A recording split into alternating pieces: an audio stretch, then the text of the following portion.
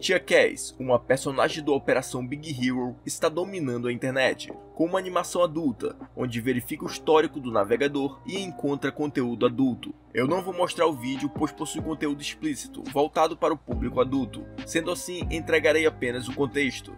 A animação adulta é vista do ponto de vista do espectador, sendo mais claro, é a mesma coisa que na vida real, conhecida popularmente como POV. O vídeo adulto se baseia em Tia Cass abrir o histórico de navegador do computador de quem está assistindo o vídeo e descobre que ele está interessado em conteúdo adulto, e em seguida se oferece ao espectador para experimentar a coisa na vida real. Em 2014, a Disney lançou Operação Big Hero, um filme animado de super-heróis. Nesse filme tem uma personagem que se chama Tia Cass.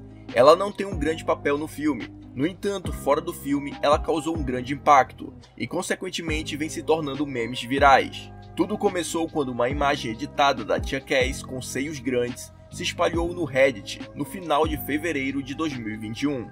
Em 26 de setembro de 2021, Tia Cass foi transformada em conteúdo adulto, com o vídeo original sendo publicado no Newgrounds pelo animador Red Moore, e esse vídeo adulto inspirou várias edições, alterando vários aspectos da animação para mudar o contexto, deixando o conteúdo mais leve, principalmente mudando o que é mostrado no monitor do computador. A tendência explodiu agora em novembro, com muitos usuários fazendo edições utilizando outras imagens como meio de censura. Isso sempre existiu, nos tempos passados eram as revistas, hoje com o avanço tecnológico é a internet.